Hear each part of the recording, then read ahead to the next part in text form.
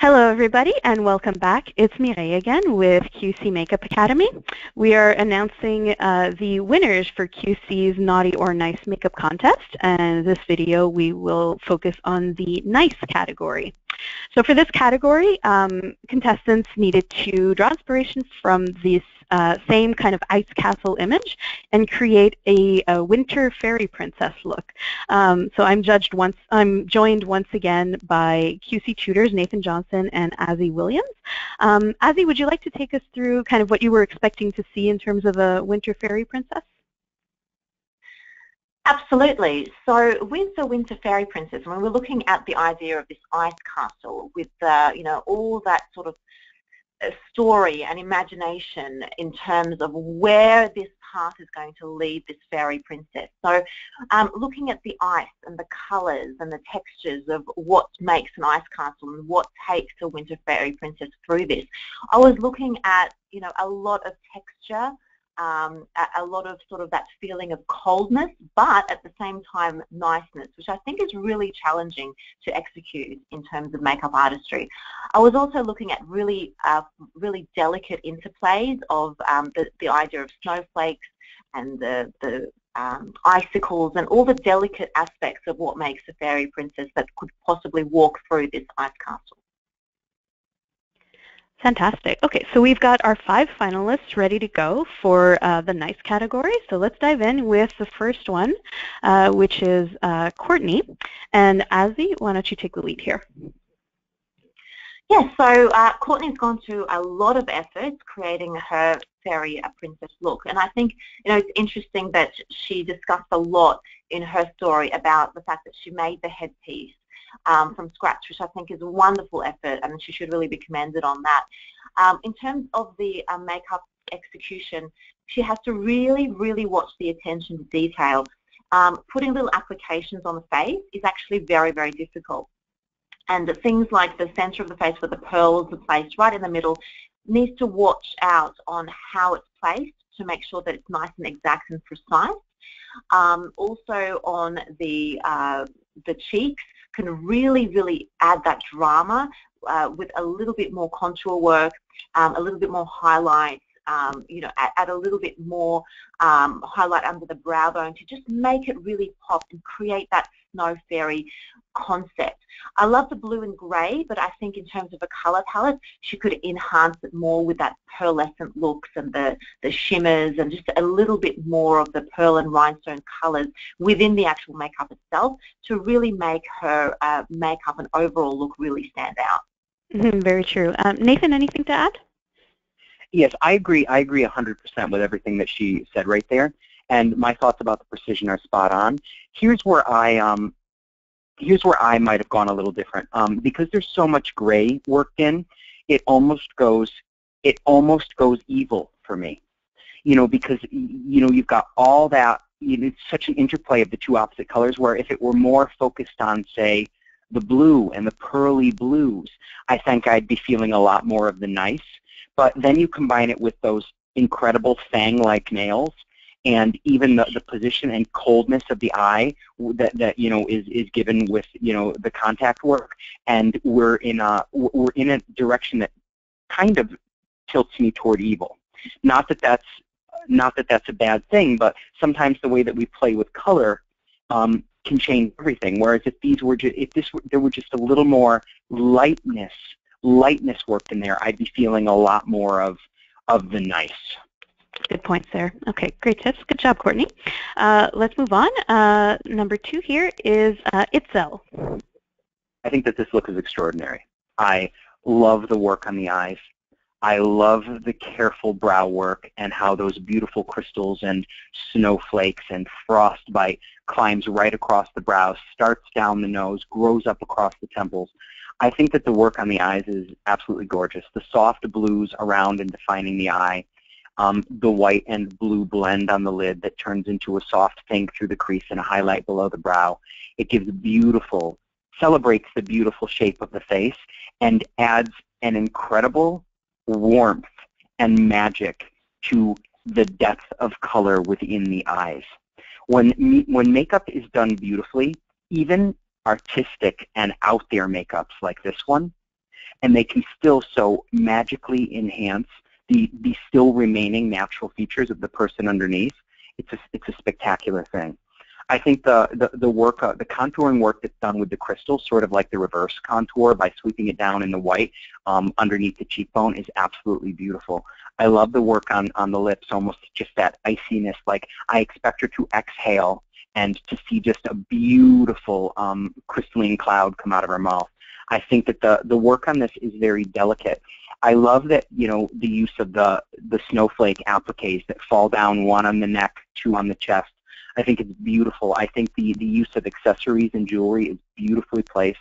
I think it's a very thoughtful, incredibly precise, well-executed look. And again, it's another look that I just cannot stop staring at. Yeah, it's stunning for sure. Azzi, anything to add there? Absolutely. I think the operative word here is magical. Everything about this just really exudes magic and charm and beauty. And what I love about it is the blending. I think it's just really showcased and demonstrated how absolutely spot on she is with her blending. I love the splash of pink that adds that really beautiful warmth and niceness to an otherwise quite, you know, cool and crystalline look. You know, even the blue just around her soft gaze adds that little magical touch. I'm absolutely in love with her lips. I think the lip execution, creating a silvery and quite textured lip can be really difficult to do, and I think she's done a phenomenal job. I mean, this lip just is incredible. It's got a lovely cool touch. It's very delicate. It's beautifully executed. You can see the attention to detail. All the little soft touches of the crystals applied to her body are very, very carefully placed. I think she's put a lot of thought into this overall look, and everything looks really polished and serene, and I absolutely love it. I think it's great. Yeah, it's a fantastic look for sure. I think one of the elements that we would have just liked to see a little bit more is just a little bit more of a description into her influence in this look. You know, who is this character? How does she fit into that image? That's really the one area that we didn't really see where it was going, but in terms of the makeup, it's absolutely fantastic. Okay, let's move on to Carmela, and Azzi, let's start with you. Yes, so Carmela, very similar to, it didn't provide a very long story, so it was sort of hard to tell what the concept was behind her overall look and where the story was heading. But having said that, I think she's put in a phenomenal amount of effort into her look. There's been so much time and effort to all the details, from all the pearls placed in their hair to the accessories and the little appliques of the pearls coming down. I think, you know, she's put every little tiny details in the chin coming up. It's very, very artistic and creative. She's wowed and surprised us with her use of color and the blue, the vibrancy of it all. I think she's showing a lot of flair for understanding color palettes and, you know, how to use color to really wow and surprise us. I also really love the silver. I think the silver perhaps a little bit too much under the eyes. We could blend it a little bit more, but otherwise I think, you know, she does know her detail. She does know how to pay attention to symmetry, which is lovely to see. And I think it's refreshing to see a lot of artistic imagination going to something that's just a little bit different. I agree. I think that there is an extraordinary amount of technical work in here. So many of the things that naturally set off triggers in me to critique are not present here. I'm looking at the level of artistry, the amount of tools that she used from her arsenal to achieve this look. I'm blown away by the exactness of the line.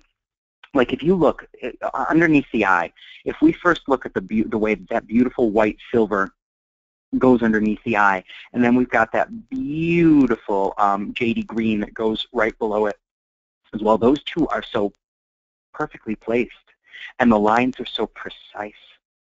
It's so incredibly, incredibly beautiful. The dots that come down the middle of the forehead, you know what? They may all be slightly different sizes. I have no problems with that, because guess what? They are in a perfectly straight line. So that's the thing about symmetry. Does everything have to be exactly the same? No, but it all has to follow and honor the line so it doesn't disrupt the eye or block the story that's being told. And you know, the smooth work, the work along the crease, the way that she's created a mask in the center, but she's done a mask in a different way. I can still see the skin below and some skin above the eyebrow through a haze, through a soft haze of silver. I can actually still see skin. And, you know, I agree. There's areas where I wish it was drawn back a little bit, but I really love the commitment to color. I really love the tasteful details. I love the work on the chin. I love the lip. There's so much that I absolutely love about it, but I really love all the extraordinary amount of detail look, and the more you look at it, the more you find more of. Like, I'm just looking at it again now, and I'm just discovering all the beautiful little dots that mirror the center dots on the forehead that are sweeping up from the low temple to the outer edge of the eyebrow on the two sides. Beautiful. It's just beautiful, beautiful work.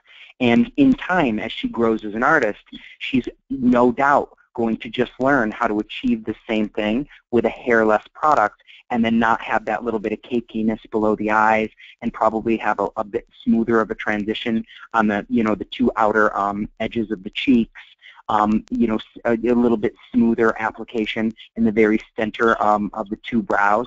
But there is a lot of beautiful, artful, and I think most importantly, thoughtful work involved here. Work to be very, very proud of. Okay, perfect. Really great job, Carmela. So let's move on to Marie-Eve, and Nathan, we'll start with you. Now, when we take a look at this makeup, I think that there's some really great things in it. I think that there's some really extraordinary things, but I'm having a hard time telling exactly how much is the makeup itself and how much is the tricks done in post-production. There's an enormous, enormous amount of tweaking and smoothing and playing, you know, done with this image through, you know, Photoshop or other various tools, and I have no problem with that. But what I do love is when I can still see the makeup and the skill involved in the application. There's so much, you know, haziness built into the edges that I can't even fully see the outer, you know, edge of the face. It's sort of disappearing into the background. I really would have loved to have seen the makeup itself and not the post-production tricks. And, you know, being a professional makeup artist, I know what they all are. You know, I've worked on, you know, as we all have, and as so many will, on so many huge major campaigns. But the joy at the end of those campaigns is 90% of the time it doesn't look like they did very much. They just perfected it. But when I can see all the Photoshop work, it pulls me out of what I'm looking at. Now, to go into the makeup itself, I don't really see the inspiration here. If those crystals were taken off the lip, it just looks like an interesting bright-colored makeup that, you know, could be done for any sort of an interesting occasion. I do notice that below the eyes, there's not precision with that, you know, that drop shadow that sort of sweeps out into the dark circle area. If you're going to do a sweep out of that nature, you got to be careful with a color like purple, because purple is the color that dark circles are. And when you start to, if so much Photoshop work hadn't been done there, that would be drawing the dark circles out from the eyes and further enhancing a look of tired. I love the use of color on the lid. I love the way it enhances the eyes, but I'm not sure if that's really the eye color or if that eye color was adjusted in Photoshop. See, that's the danger with too much Photoshop. People don't know anymore what actually is real. The precision work on the cheek, the blush, and the contour, it's not the same on the two sides. You can see that the outer corner of the crease work, it's not the same on the two sides either. The drop shadow on the photo left side comes in, the blue comes in further than it does on the photo right side. That little bit of precision is lacking there, and I wish that there was more precision in the work of the crystals on the lips. But you know, from a strong point, the skin looks fantastic. But again, the skin is it appears to me very, very, very, very photoshopped. So I think it's an interesting look. I don't see the draw from the inspiration, and I'm unsure exactly what is artistry and what is Photoshop work. Yes, so I mean, I generally look at the images in terms of a couple of things. I look for the overall concept, you know, attention to detail, the technical artistry, and the overall effort. And I think, you know, it's all very relative as well with the other contestants. So the overall concept, when we were looking at this idea of a frozen princess. And I think the concept doesn't come through with the colour palette that Marie has chosen and the sort of the leaves on the neck. It doesn't quite come through in terms of what a nice frozen princess really is. Attention to detail, this is really difficult, as Nathan pointed out. There's a lot of post-production work here. Underneath the eyes, there seems to be a little bit of fallout of some sort of eyeshadow, but it does look a little bit purpley. Lips, definitely we need to have a look at ways to really create a more precise textured lip, especially the bottom lip has a little bit of unevenness in the textures, just create more of an evenness and polishedness to that. Again, the cheeks, in terms of the actual contour and the blush, it's very, very difficult for us to give a solid analysis because it all seems to be sort of hazed through in Photoshop. In terms of technical artistry, the artistry is definitely there, but I think a lot more effort can go into it to create what we really want in terms of that frozen, icy concept that we're looking for. Okay, some really good feedback there. Thanks, guys. Okay, and let's move on to our final finalists. Rebecca and Azzi, we will start with you. Yeah, so looking at it overall, Rebecca's gone to an enormous amount of effort. You know, she's put so many different little elements and aspects into it. She's really beautiful. It's photographed really nicely. It's just a couple of things that we need to look to really refine. Again, it's coming down to that attention to detail. The little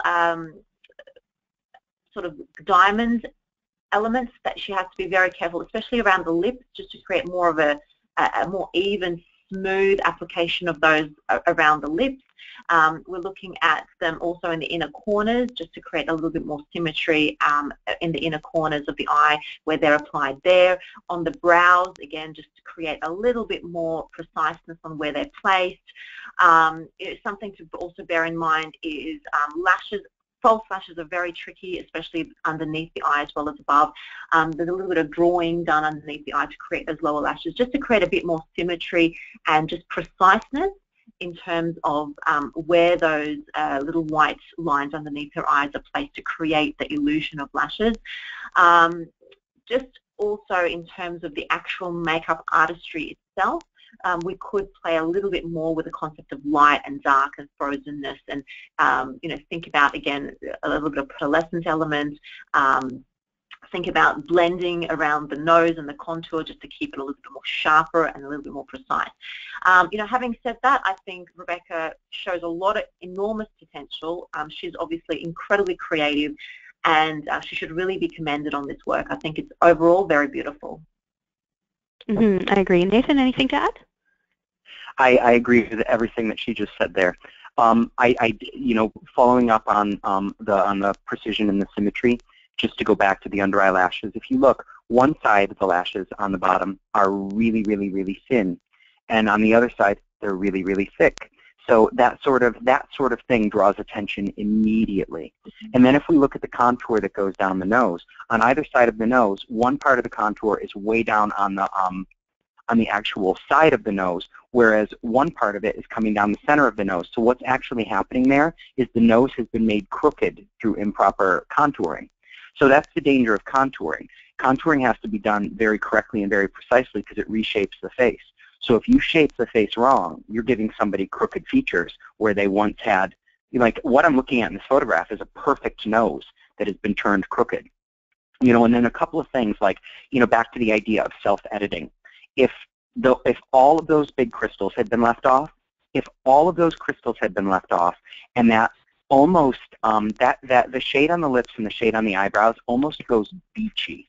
It's like one of those shades that people wear in the spring and summer. You know, bathing suits are so often in those shades. And if instead those crystals had been left off and maybe the eyebrows had just been blocked out and put in a very soft, you know, pearlescent way, I think that this makeup would be blowing me away. But it's the sort of slight over application combined with you know, some of the lack of precision and symmetry that is sort of preventing me from celebrating it probably as much as it deserves. Now, I think that this is that she shows an enormous amount of potential. She's clearly an incredibly talented makeup artist. I think that the learning curve here is knowing how to pull back, how to look at things and assess them and make sure that something, when completely finished, just perfectly cohesively tells the story but doesn't push it too far. Really interesting point there, and obviously, you know, a tremendous effort done by Rebecca. So really well done, great job there, Rebecca. So those were our top 5 finalists for the Nice category. So for this category, the winner is receiving Sephora Favorites Give Me More Lip collection, along again with a couple of favorites from Nathan's studio. So just to remind everybody, our top 5 finalists were, we've got Rebecca, Courtney, Itzel, Carmela, and Mary Ev. Nathan, would you like to take it and announce the winner? Well, that would be my absolute pleasure. We are proud to congratulate Carmela. This is some incredible work on precision there. The amount of tools of artistry that she used are extraordinary. I think that the work here, the attention to detail, really deserves commendation. I think the creation of the mask that is still glowing out of an otherwise painted face is absolutely beautiful. I think that there is just some absolutely extraordinary work here, and it deserves celebration, all the way down to the beautiful hairpiece that was created and all the texture that exists within that. I think that this is some extraordinary work. We've got a very talented artist here who I'm sure is still, you know, growing and learning, and I think that we're going to be able to expect extraordinary things from her. Fantastic. Well, congratulations, Carmela. Really well done there. We will ship your prize off to you. I believe Carmela's in Australia, so if that's the case, we probably won't get your prize in by Christmas, but let's hope it gets in by New Year's at least. So thanks again to everybody who participated in this contest. We got some really wonderful submissions.